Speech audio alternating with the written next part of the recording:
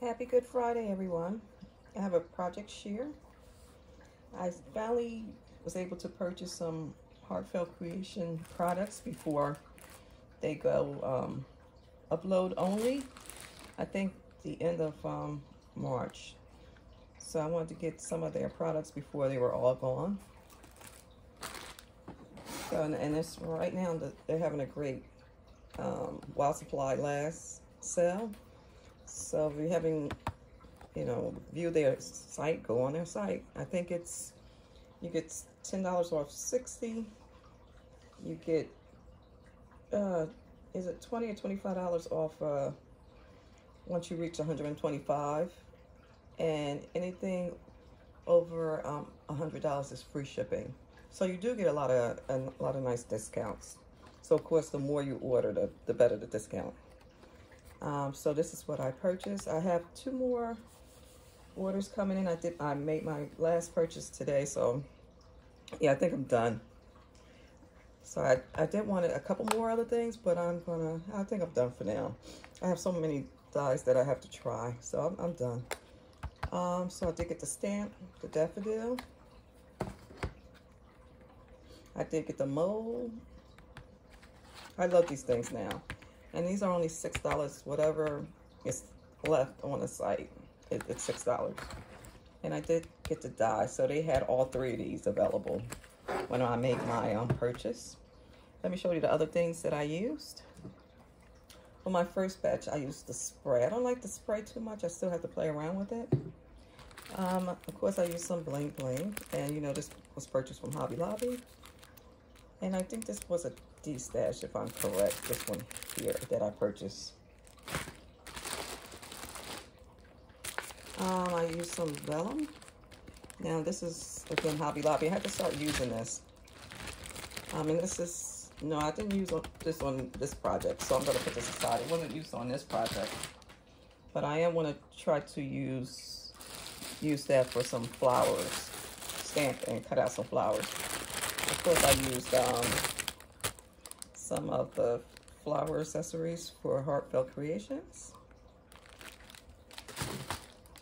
I used also their molding tool just to give it a little rounder shape. And I also used the Crafter's Companion plaid paper. I love this paper. So let me show you what I created. I'm going to show you my first batch. Here's my first batch. It's not too bad. I don't like the spray. So far, I have to play around with it. Maybe I spray it before I actually cut it out, before I die cut it. So this is my first, and see the little beads inside that I use. Help Crafter's Companion from Heartfelt. So not too bad. So that was my first one. Still, I'm going to show you everything from the first batch. I think it's only 4. Here's my second one, not too bad. And if you want to keep the color consistent, I guess you use the double-sided paper with the colors.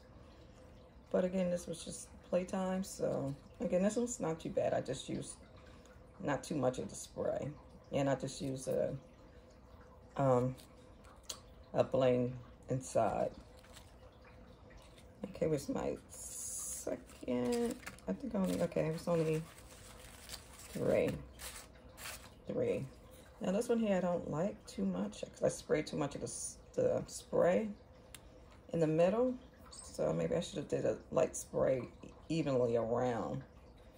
But that wasn't, it's okay. So again, I'm still gonna play around with the spray. So those are my first ones. So let me show you my second batch, which I'm getting better. So the more I keep on with the practice, practice more, the better I get.